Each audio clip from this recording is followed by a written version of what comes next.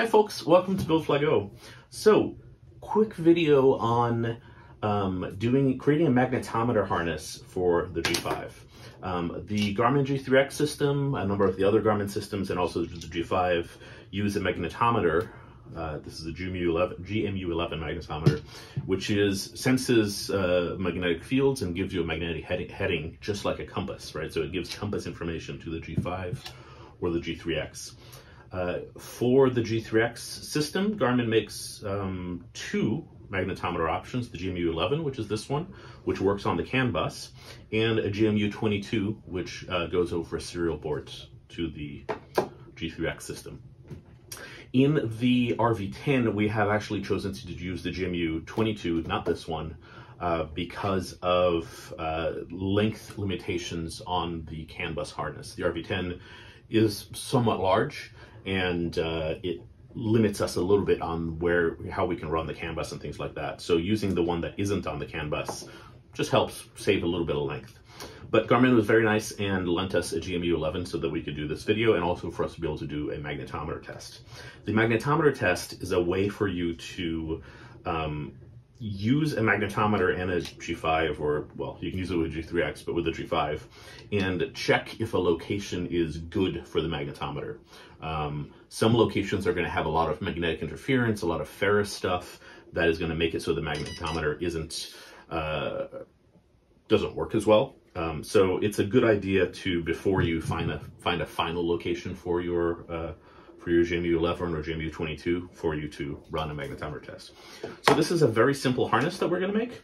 But I also wanted to talk a little bit about tools. I've had a couple of questions on which tools I use. I do recommend that you watch the tools video that Garmin has on YouTube. They have a whole series of videos on, one of the episodes is on tools and which ones you might want, and another one is on making different terminations, doing shield drains and things like that. They're very, very good. So I'm not going to repeat those, right? I'm not going to do a very detailed, this is how you do a termination shield drain, because I feel that the ones that they've made are excellent. So there's going to be a link in the bottom. Please, if you're considering doing something like this, please go watch the Garmin videos. They're very, very good. But the tools that I use, a wire stripper, right? Very common. This wire stripper is similar to the one with the blue handles that you've seen, but it has, I don't know if I should call them mil-spec blades, but the blades on them have they're captive and they're machined so that they are the exact right size for aviation wire. Aviation wire insulation isn't exactly the same as insulation for other wire. I believe it's a little thinner, if I remember right, or thicker, I don't know, one or the two. So the blades here are the right size for that. And also it has flat grabbing jaws. See how those are flat? Let me grab the other one. I'll come around here. I also have a set of the blue-handled ones that also work very well, but I find that I found a good deal on that one, so I decided to buy one. But you can see how these blades are not captive, and the sizes are not exactly the same as the ones over there. Also, the jaws are not flat, so they can, if you're not careful, sort of damage the wire a little bit. So I have a set of the nice mil-spec ones that I use for aviation work. Also, a nice set of offset crimpers. I'm very particular about cutters. I'm very particular about my cutters, so I like having a really nice set of cutters. So I do recommend, checking out different ones that you can get, going with that. A crimp tool. This is a very common tool. It's got positioners, right? So for the different size pins, there's different positioners. And on the back of the positioner, there's the setting information that will set up the tool, right? So for what to select it to. You just pop the pin in there, pop the wire in, and crimp it. You'll notice that I do have a number of different size positioners over here. There's the real name of the positioner on there, but I never remember what's what, so I just put a little piece of tape with, this is standard D-sub male or female, high density male, high density female, or circular connector. There's not very many circular connectors, I don't remember the last time I did a high-density female. It's possible that I've never done one. High-density male comes up a lot in GTNs and things like that, and audio panels, but standard is by far the most common that you're going to get. So if you do decide to go with this style of crimper, you want at least these two. I don't know if that's upside down. At least those two positioners. I suggest checking auction sites for this kind of stuff. You can find some pretty good deals. Brand new, this tool is quite expensive, but you can often find it for a small fraction of the price online. You should, if you buy a used one, check it out. There's a go, no go gauge that you can either buy or have made. Some of the part supply stores that make things like that will happily make you a go, no go gauge that fits in here, so that you can make sure that the used tool that you get is actually up to spec. Just a screwdriver. Again, I'm so weird about tools. I'm sort of particular about, there are some good tools and then there's normal tools, right? So I will usually get a nice brand screwdriver, and you'll notice the tips on the nicer screwdrivers. Let me find one that you can look at. There we go. The tips have like a little, some of them have like a little diamond coating or sand coating or little laser engravings or something like that, and they grip the heads of the screws so much better. I never believed this. I always thought this was silly, but you should try, right, like a cheap screwdriver next to a good screwdriver, and you'll immediately tell the difference. Anyway, so bucket of pins. Oops. Right, high density pins, regular standard pins. I've only got males of the high density pins, and I've got a lot of them.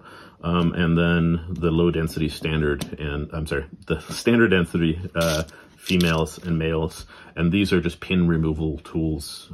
Nothing fancy. I have yet to find a high quality pin removal tool. They all seem to be these sort of plasticky ones. They work fine. It does feel a little bit like a tool that could have a better version. Not that you really use it that much. And then solder sleeves.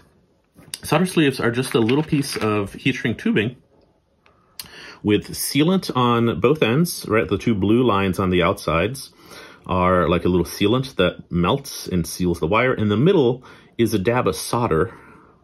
And let me show you what it looks like when you shrink it. This is what it looks like. So it shrinks with a heat gun, and then the ends seal themselves, right? You see the blue that's leaked out a little bit there. And then the middle will melt the solder so that you can, solder a shield drain onto a wire. So here is, I just stripped the insulator off, and then I have the exposed shield in the wire, and so you just slide this on,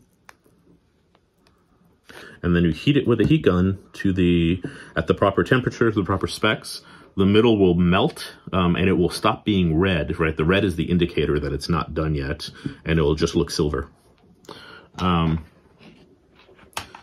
You can also do this by soldering. Again, the Garmin video on this goes step by step on how to do a shield drain and the different ways you can do it.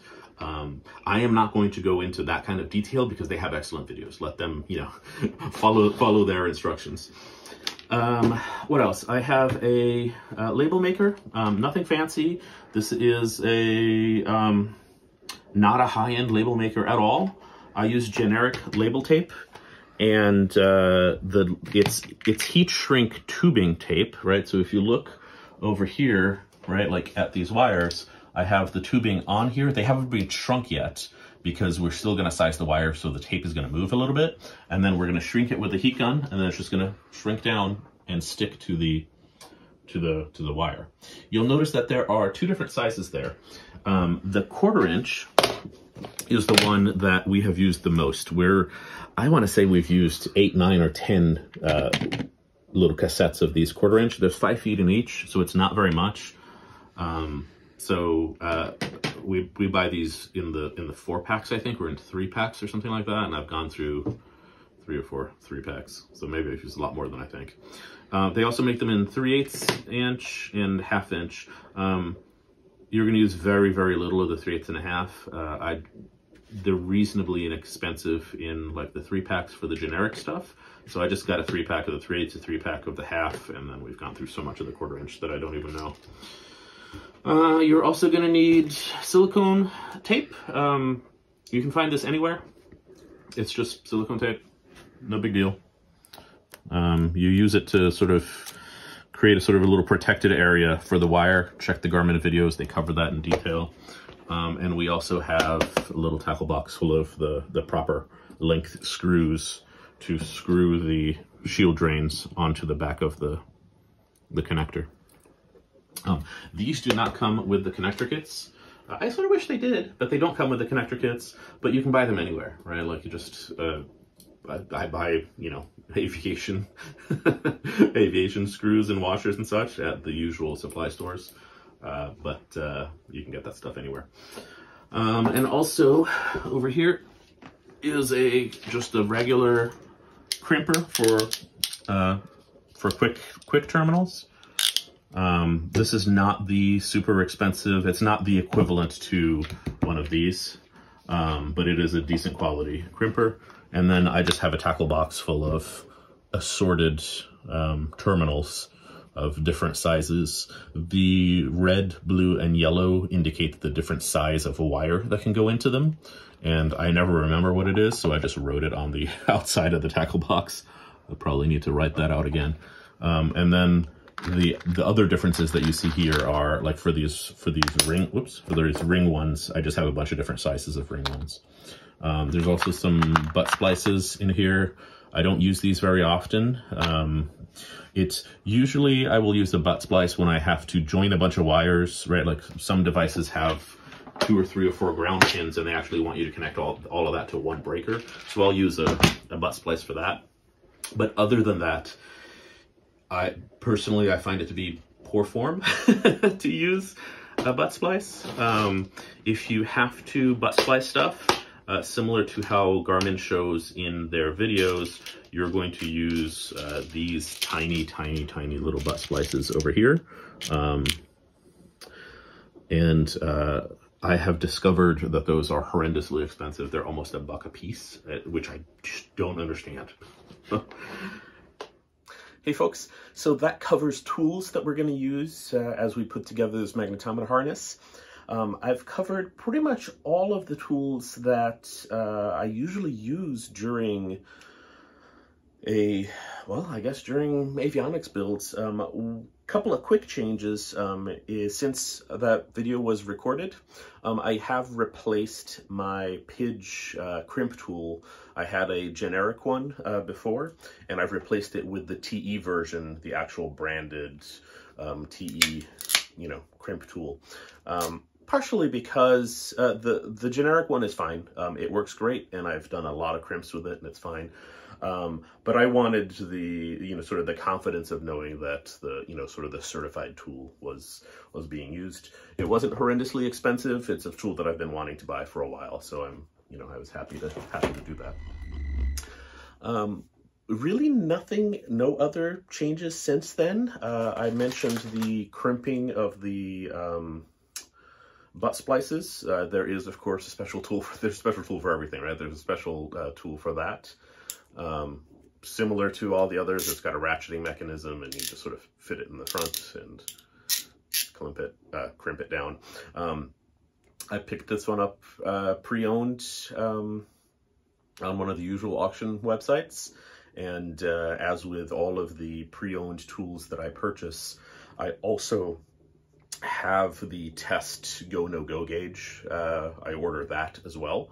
You don't have to order that from the manufacturer. The specs for the tool include what the diameters are usually for the go no go gauge, so you can go to just a regular tool and die maker and have that made for you.